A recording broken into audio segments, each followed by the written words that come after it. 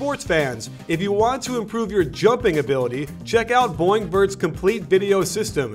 For a limited time, you can access their incredible training videos for only $7, a savings of over $70. You in?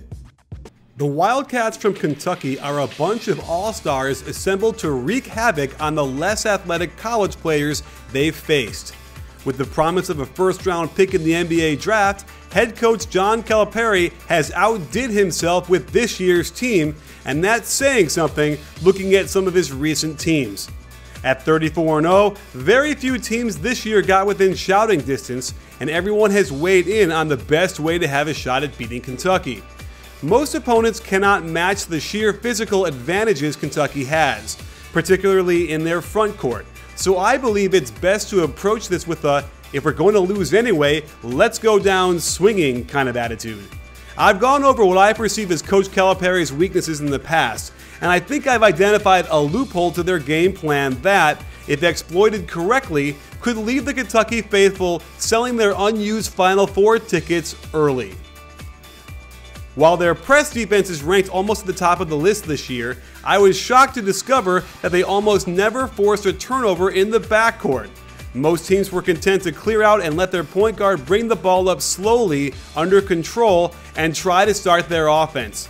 Rarely did we see a team attack, and I think that this is the first mistake.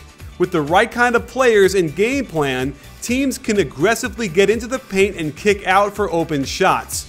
Kentucky isn't the most disciplined team, and I think their press would allow a lot of these opportunities. Let's start by looking at how they press. Kentucky doesn't do too much with their pressure. Primarily it's a man-to-man where they will simply pressure the ball one-on-one off the court. Most teams were perfectly content to slow it down, let their D1 point guard slowly and methodically get the ball off the court, allowing ample time for Kentucky's defense to get into position and gobble you up with their long arms and quick feet. Sometimes they'll try and trap the inbounds for a quick steal, but just as quickly, once the ball is reversed, go right back to a man-to-man without any desire to trap again. They will also have the inbounder's man face away from the ball to try and deny the inbounds pass. There are times that man will stay to double the receiver, and other times he'll simply run back to his man and this shadow pressure continues in the backcourt. Where teams make the mistake is by not being aggressive enough. Here's Auburn attacking their zone press, and the long down court pass could be a shot. But watch after he puts the ball on the floor. It's this skip to the corner that teams can get for wide open threes. And Vanderbilt had the right idea to get the ball in quickly and push. A cross-court pass would have gotten them an open three on the right side.